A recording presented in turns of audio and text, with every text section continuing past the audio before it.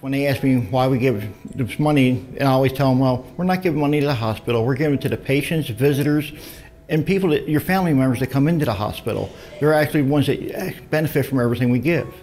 I've been the team champion for Raising Hope at Work for Supply Chain Services since it started. I try to encourage management and staff to give because it goes to a good cause. Raising Hope at Work for Growth this year is going to be for the burn unit to expand for better health care for our burn patients. We do a lot of specialty burn treatments for patients. On the growth of this project, it would actually fund and help pediatric burn or adult burn patients.